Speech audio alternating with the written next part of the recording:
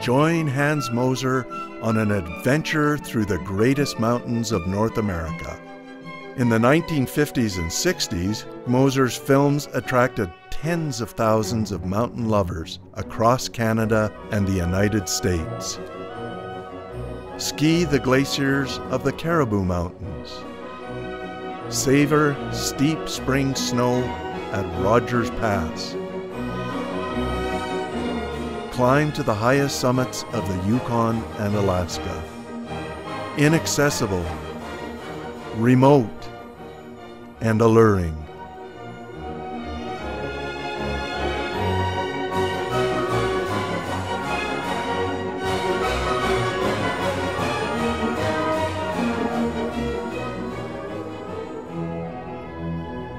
Establish new routes in the Canadian Rockies and climb to the spectacular summits of the Bugaboos. Join some of the greatest skiers of the era, Mike Wigley and Jim McConkey.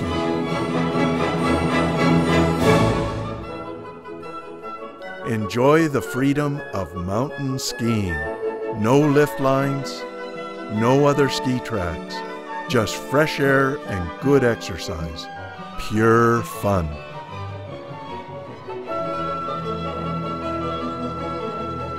Great friends sharing great adventures in the most beautiful places on earth.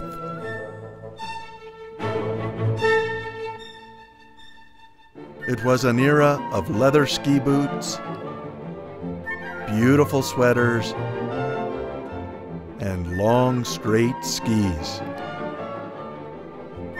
But they still could ski pretty well. Usually.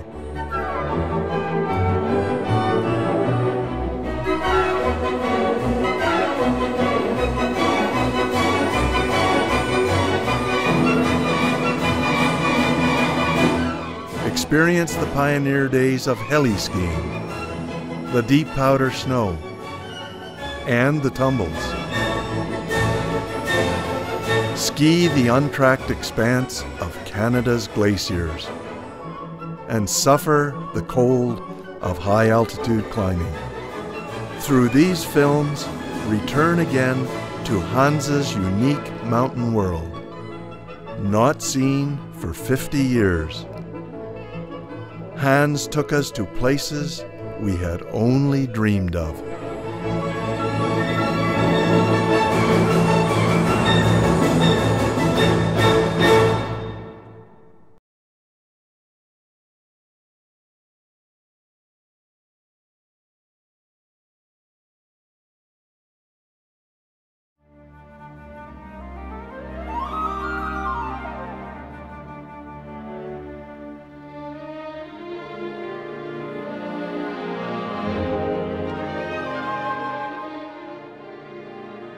No doubt, this is what most everyone wishes for when he thinks about skiing. Beautiful country, beautiful snow, effortless turns, linked in a never-ending succession. As long as we can take advantage of gravity, our skis are very mobile.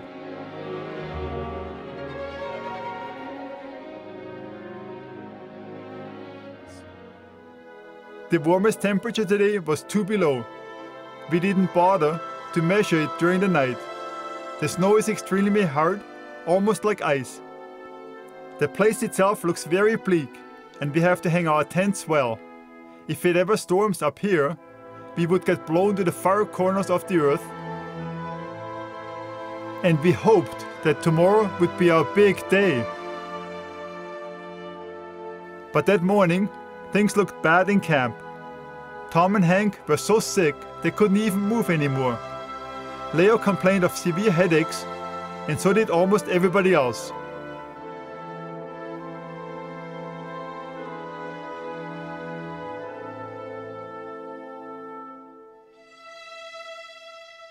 It took forever just to get dressed, and then it still took a lot of shouting, cursing, and pushing, until finally the 6 of us were outside and got ready to start the long climb to the North Peak.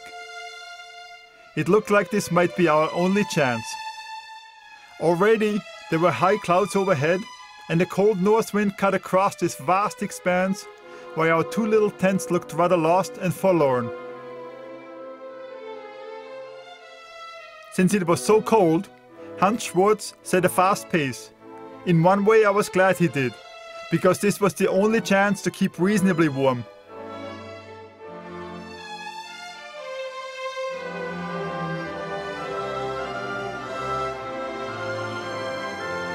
The stretch to the summit was almost anticlimactic.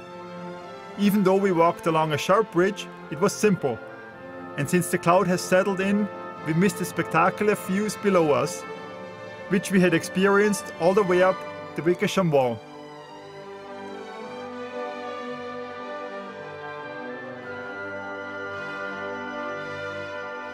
When we arrived on top, there was only Hans and myself. A little while ago, we had still seen one other fellow behind us. We didn't know who for sure it was. We stayed on top for about 20 minutes, but it became too miserable, and minute by minute it began to snow harder and the wind started to blow more.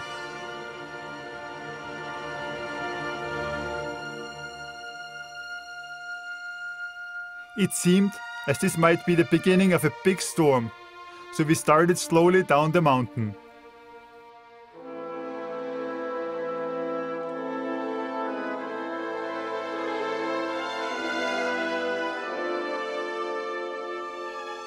Our friend had not shown up yet, but soon we saw him coming up through the fog and driving snow. He turned out to be Gunti Prince. Since we were just a little ways below the summit, Hans and I told him that we would wait here. Gunti went on to the top, and when he came back, the three of us went to camp. The other three who had started with us had given up because of exhaustion.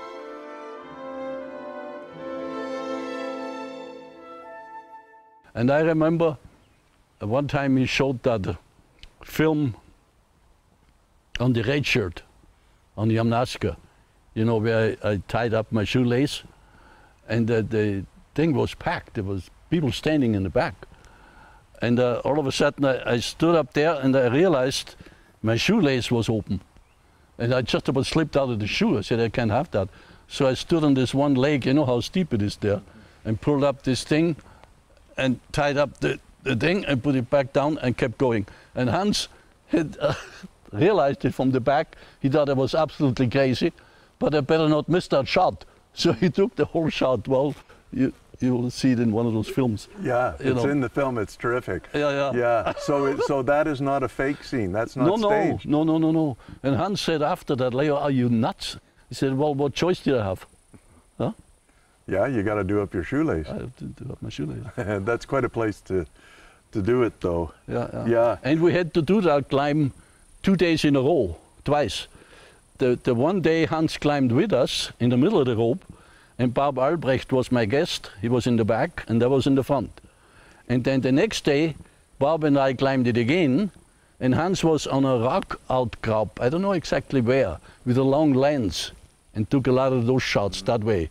And then he put them all together and made a nice film out of it. Was it a big event when Hans came to town with his films? Yeah, sure. Everybody would go in Utah. I would see them in Utah, you know, the next fall and so on. And Hans would come down, spend a little time with us at Alta and ski with us a little bit. What was he like as a presenter? Oh, good. Oh, he was good. What I liked about Hans, well, we talked about that. He made his movies in the high mountains, you know, touring, and it was a little different than Warren and John Jay and Dick Barrymore, but he made them up on the glaciers and you know, the high mountains where there's no lifts or anything, and which I really enjoyed.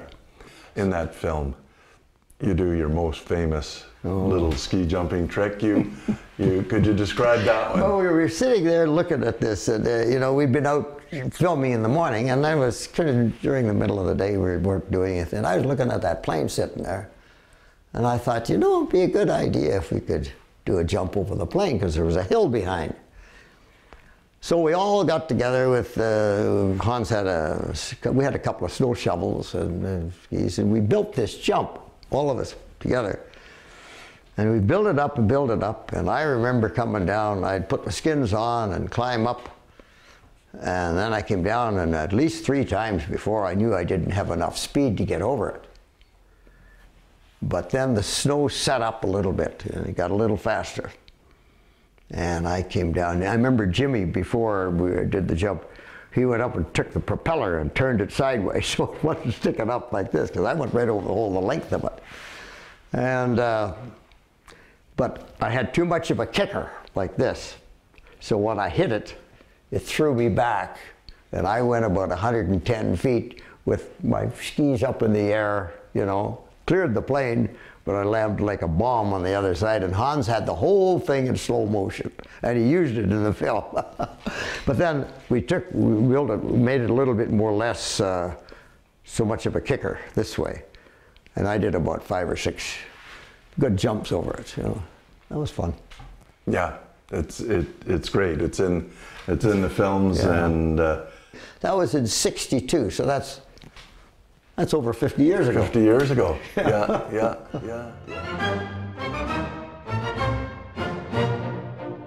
Overnight, some fresh powder has fallen, and they start one of their most thrilling runs in the 2 weeks they spend in the northern Selkirks.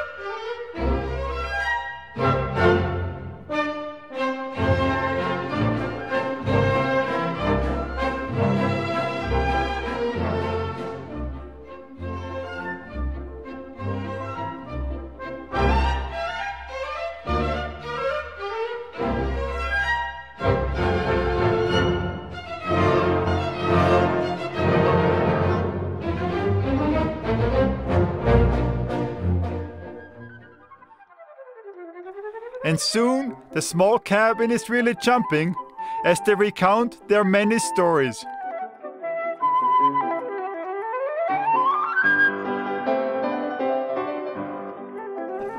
I remember one time, I don't know whether it was that particular time, but Hans was cooking for 25 people, and we're getting up at 2 o'clock in the morning and start climbing, you know, and we leave about 3:45. And I remember we came back at night, and Hans had cooked a big meal, and we were doing the dishes, and there was a gal there, obviously probably lived by herself, and she was used to doing things slowly, and she was washing one prong of the fork at a time. And here's about 5 of us standing around waiting to dry. And Hans looked down and he said, "What the hell are you doing?" He said, "Here's the way you do it." He picked up about 50 of them like this, dumped it in the water, and he says, "There, if the dryer doesn't get it off, you can eat it off tomorrow." Oh, great. Hans, he was something else. He really was. The trip I remember most was ski touring up Anniversary Peak. Mm-hmm. And skied down through the peaks there, yeah. Yeah, I think that trip up Anniversary Peak is in one of the films, and as I remember, there's a kiss on the summit. Oh yeah, well that was very traditional for the Austrians to give the girls a kiss. Yeah, I think any Austrian mountaineer would have done the same thing. Okay. Were you surprised when Hans gave? It's a very passionate kiss. Oh no, I wasn't surprised. Yeah. Flying across the Conrad ice field, we approach our mountain. When I asked Jim, "Do you think you can land on top there?" he said, "No sweat, Hans." Well, perhaps not for him, but my hands felt a little damp just then.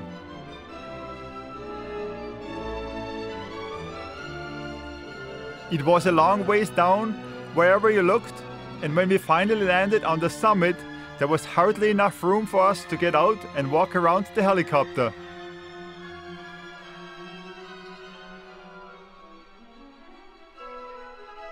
There were quite a few fingerprints left on the bubble.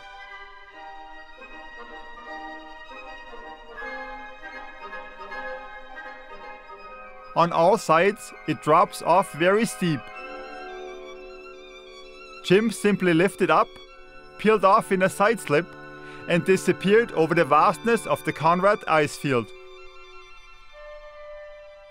I always say I've never learnt to ski properly. I'm always a mountain skier. I've always had a heavy pack on my back. I've always done that. And even though my life has been hinged around heli skiing and ski touring, I've never learned. In fact, at one stage, Brookie Dodge, who was one of Hans's first clients, who was an Olympic skier, tried to get me to slow down because he knew that I could do maybe 6 or 8 turns and then I'd get a head of steam up and then I would can't roll. In fact, it became a standard joke, and I think Hans hired me as the comic relief because he'd steer down with the gas, get down about 200 or 300 feet and say, "Come on, Kiwi, come on down." And of course, everybody get their cameras on, and I'd come roaring down, and of course, after 6 or 7 turns, I'd crash, and you have to realize I've got a heavy pack on, got the ice axe sticking out there. And I would do a crash, and normally I'd come up again and ski another few turns, crash again, and I'd just keep rolling down. But, you know, I was young and strong, and I could take lots of that. And so Brookie would take me aside and try and get me to slow down my turns. And I think he gave up after a while and said, let him go. He'll learn one day. And so I think I took thousands of crashes up there in the mountains, and lucky, never hurt myself. Well, you know, there was a lot of fun things that we did on that trip, and that bike trip, or that bike that I was on, I do remember getting the kokanee, because that was one of my favorite beers at the time. And you know, riding down that gravel with skis and the big pack, and it was a little shaky. It was. Well, when you take that tumble, it looks like a real tumble. Yeah, it was. You know, I think at that time, and best of my knowledge on that, he wanted some footage of, and I didn't really plan to fall. But I got out in the loose gravel, and there it was, winter. And so we just, from then on, you know, we kept on with the whole movie. We didn't restart it. It became what it was, and you know, then after a while, you know, I'm limping around there because I did smack my knee pretty good there. So it took a little while to get the kinks out of it. But you know, that we were young, and it was not that big a deal. Gosh, we would climb up and do some filming. And I remember one time we were going up, and there was this big ice with the snow on it, but it was a big jump.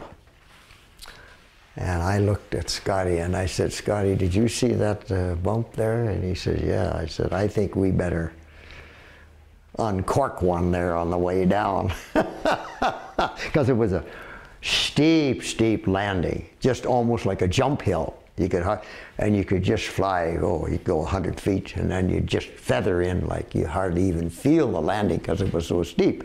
But then you had to get it under control down below. And I remember Scotty, I went over first, and then Scotty came. And what impressed me was Scotty, he landed, and then he cranked in some turns on that steep hill, which I had to let it go out a little further before I could start doing that. But his feet on solid ground again, he comes up to where Franz and I were sitting on a narrow ledge. Beyond Leo, we can look far into the valley and out over the distant mountains. From here, it is 150 feet to the top, and again I have to go ahead while Leo runs the camera. A short stretch up to another piton, and then a traverse to the right.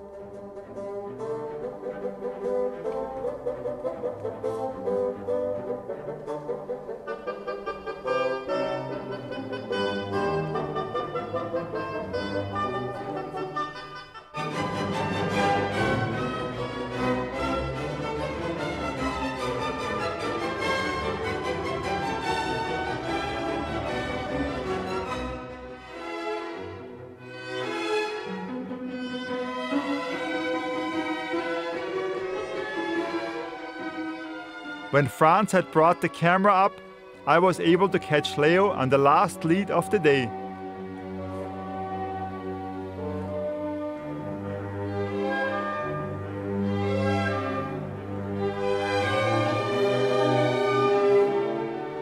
To the south, it looked very cloudy and ominous. While to the west, we had a magnificent view of Pigeon Spire and the Hauser Towers, the most impressive peaks in the Bugaboos. This is where we have been on skis a few months earlier. When Lilo comes up, she gets a big kiss from Leo. And Franz doesn't want to miss out on that either. I got one too. Leo walks now to the true top of Snowpatch Spire. Lilo was very happy, she said. It was the best climb she ever did. It certainly was a tremendous climb in a fantastic setting. The mountain was first climbed in 1940, and since then about 30 more ascents have been registered.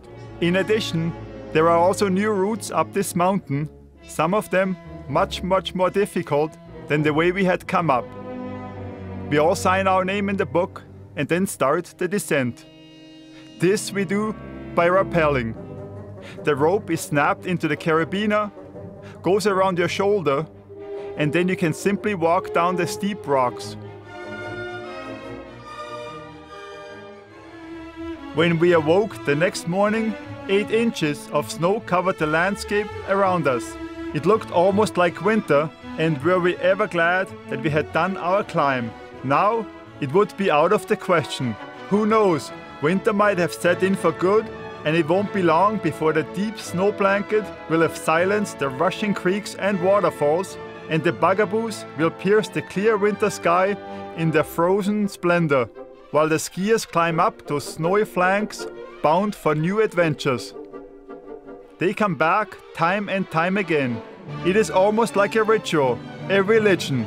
There is no tangible benefit from all these adventurous journeys into the mountains.